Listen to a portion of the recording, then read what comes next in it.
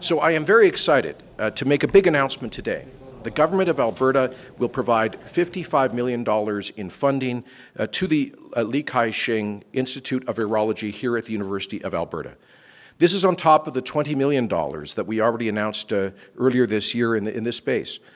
Today's funding follows a request for proposals from Alberta's Ministry of Jobs, Economy and Innovation that was opened earlier this year, and the successful applicants are with us here today. The funding to the Li Ka-shing Institute will include vaccine portfolio development, support for Alberta cell therapy manufacturing, a Level 3 biosafety lab, and a structural biology facility.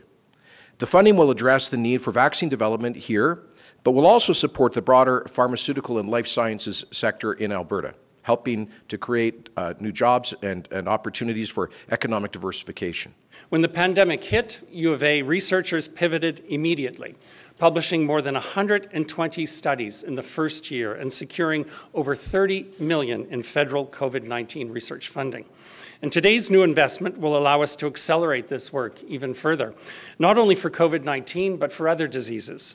And with it, we can build and enhance key infrastructure that supports drug development from product development right here in Alberta.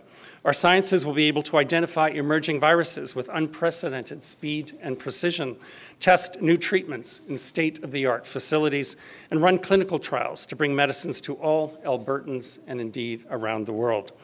While the health benefits of such discovery and development will extend well beyond our borders, the potential economic benefits for Alberta are remarkable. By 2023, worldwide revenues in the pharmaceutical and therapeutic sector are expected to reach over $1.5 trillion.